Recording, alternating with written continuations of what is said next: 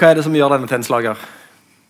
Det jo, for det første, han jo fantastisk god på det han gjør, og han jo veldig god komisk skuespiller, masse energi, og så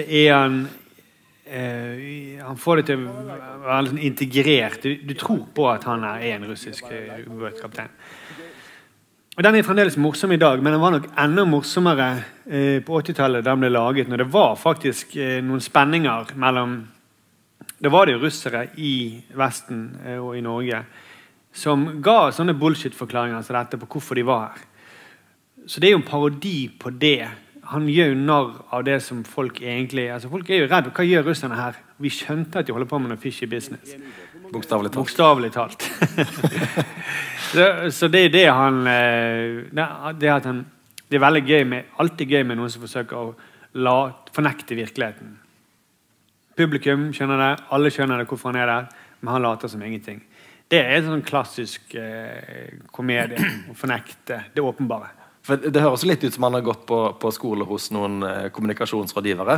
Ja. I det han får et direkte spørsmål, så vrir han over på sin agenda, som at han på fisketur. Ja. Så dette kan han jo oppleve daglig i Dagsnytt 18. Ja, nå det blitt helt... Nå det ikke det komedie lenger, nå det deprimerende virkelighet. Ja. Igjen, dette med tidsånden her, kunne en lagt denne i 2021? Det tror jeg ikke. Altså, vi har jo mye diskusjoner om dette internt i NRK. Det virker som om stemningen nå på vei at det føles rart å snakke gebrokkent i en sketsj.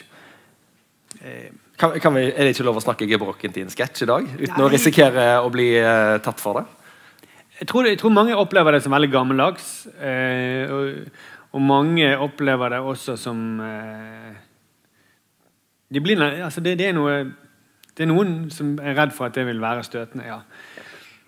Men altså, dette her vi får se om noen år. Jeg vet ikke hva som blir enden på vise her.